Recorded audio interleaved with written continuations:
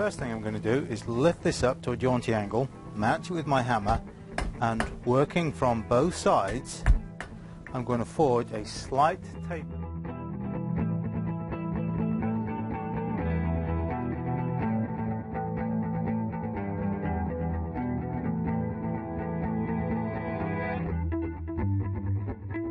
A weld for me is as much about seeing it weld as hearing it weld and feeling it weld.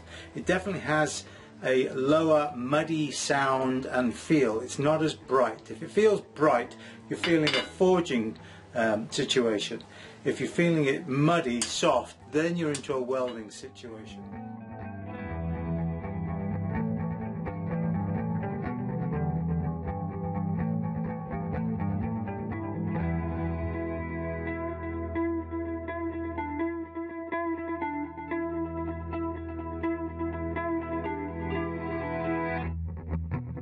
With the reins, I'm going to lower the jaw, and I'm going to lower the reins, and you can see I can fuss with the reins just a little bit to get them in the right place.